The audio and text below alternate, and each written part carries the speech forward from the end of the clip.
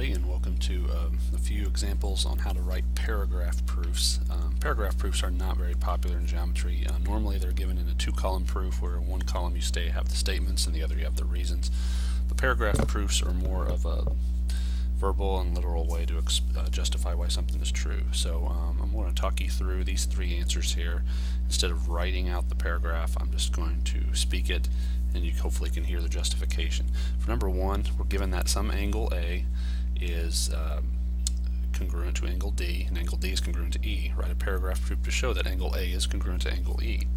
Since angle A is congruent to angle D, and angle D is congruent to angle E, then the measure of angle A is equal to the measure of angle D, and the measure of angle D is equal to the measure of angle E. Then that is from the definition of congruence. So the measure of angle A equals the measure of angle E by the transitive property, and angle A is congruent to angle E by the definition of congruence. So that paragraph I just read off justifies number one. Let's look at number two. It is given that BC, the segment here, is congruent to EF.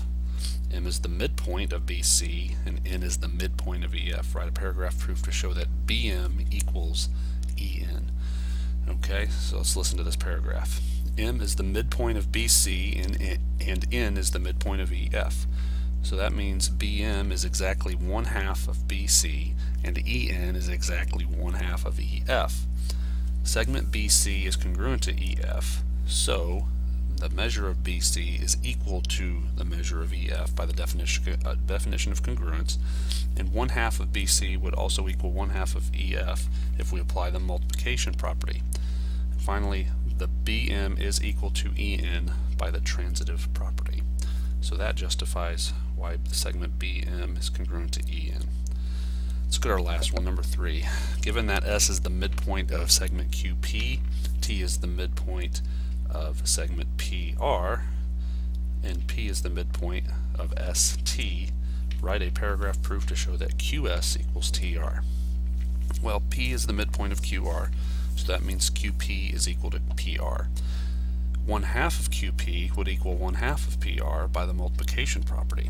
S and T are midpoints of segment QP and segment PR respectively, so QS then would be equal to 1/2 QP, and TR would equal 1/2 PR.